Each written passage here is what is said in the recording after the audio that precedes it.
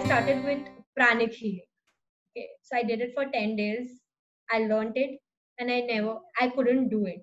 Like, I just couldn't do it. I didn't like it at all. I started with doodling. I made a small booklet, which was not a very good booklet. Then the third time, what I was doing was like a lot of time, like a lot of things in Swaraj happens hands on.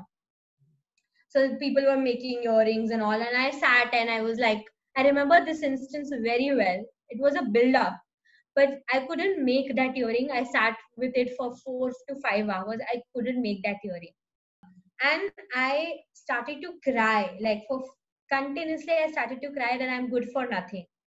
Like, I can't do anything in this world. I have tried so many things, but I am horrible at everything I do. I don't think so I can ever make money. I got into depression for the next 2 months. The most beautiful part was that no one was letting me, like, "Ki don't be depressed, don't.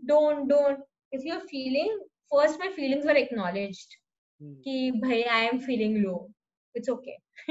Be with it. You will come. So I got tools to come out of it by my own self, rather than people telling ki ye kar, wo kar, like, you do this or you do that.